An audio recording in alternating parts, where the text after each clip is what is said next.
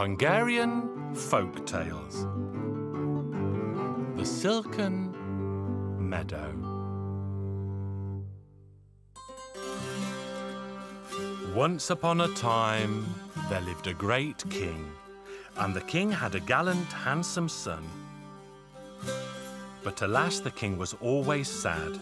One day his son decided to ask him why he was always so sad, and his father, the king, replied, "I see, my son, that you are a valiant man of courage and skill, for you triumph over the finest swordsmen, and you fell the most ferocious beasts. But I can find no joy in this, for I have a close friend from whom 6 months ago I received a message. There is a beautiful silken meadow in the middle of the golden forest. My friend lives there."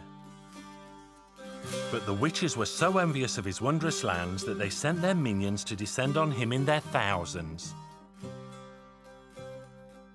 He has begged me to come to his aid, but as you see, I am old and I cannot go.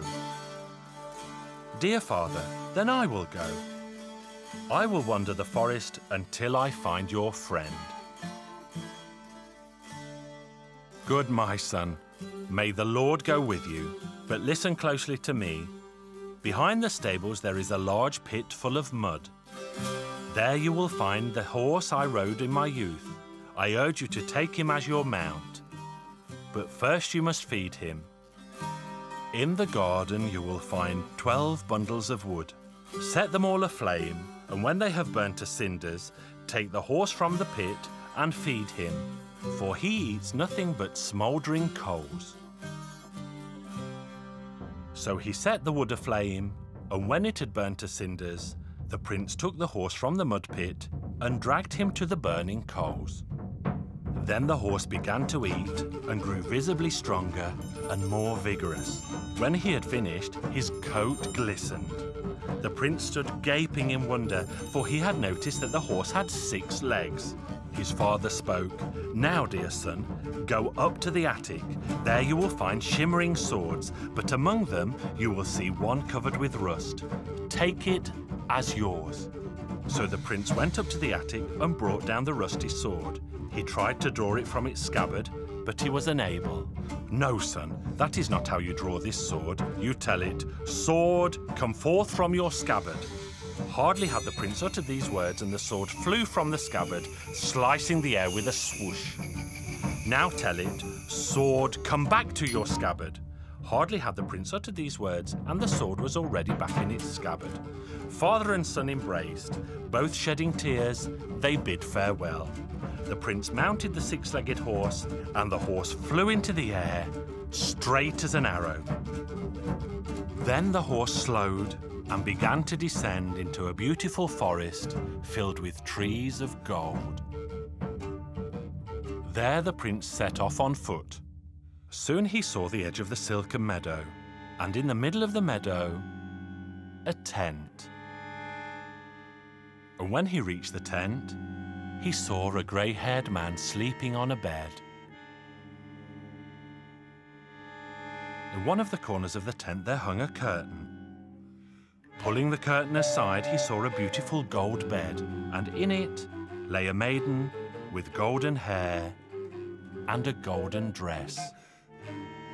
One of her legs and one of her arms were hanging off the side of the bed, and the prince stepped over to her, took her leg in his hand, and placed it gently back on the bed.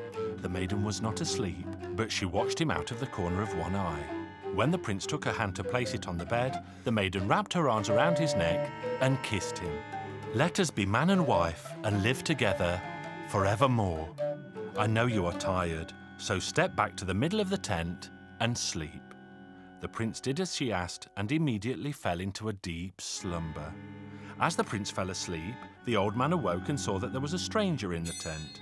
He drew his sword to fell the strange man, and as he was about to strike, it occurred to him to wonder, "This man also has a sword. I myself was asleep when he entered.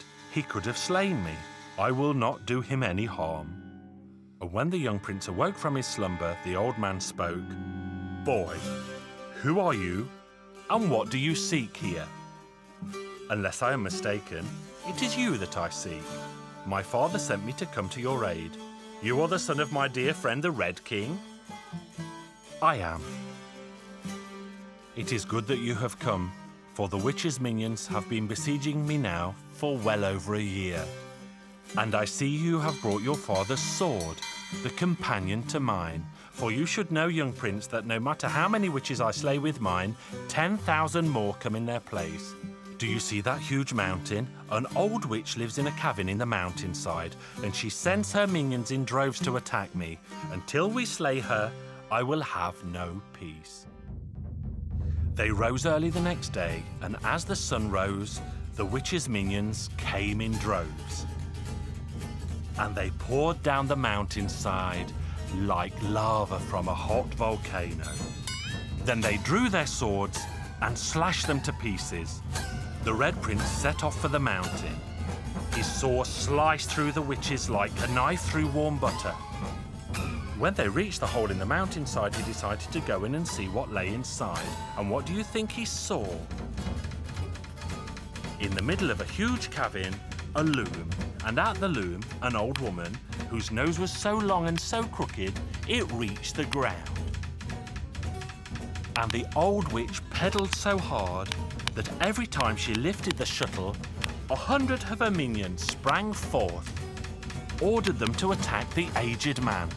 Go forth to the Silken Meadow, kill the old man. The prince leapt to the witch's side, took the dagger from his belt and thrust it into her heart. And what happened then? The huge mountain crumbled into dust and was scattered by the winds. In the space of a moment, it was as if it had never even been there. And what was there in its place? A beautiful silken meadow. The old man called his daughter forth and spoke, "Good prince, I have no other child, only this one daughter.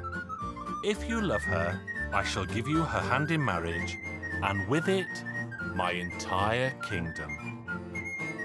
So the priest came, and the prince and the maiden were married in the Silken Meadow, and they all lived happily ever after.